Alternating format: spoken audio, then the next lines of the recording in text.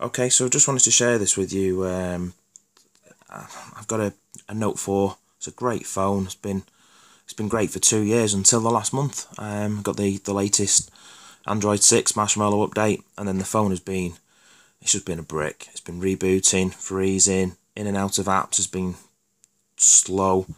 Basically couldn't install things like Facebook and WhatsApp. They would kill it.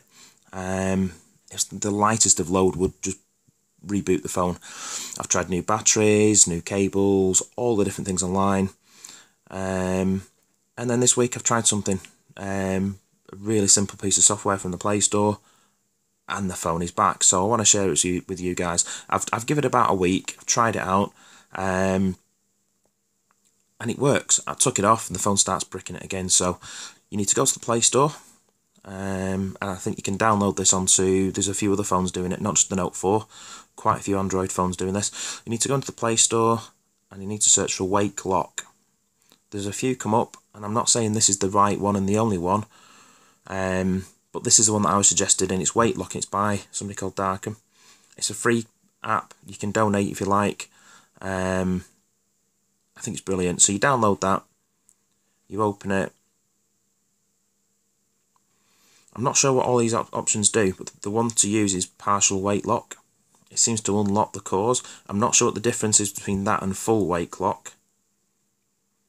I might try it. I might burn the phone out. I don't know. Partial wake lock seems to do it. So you run that, and then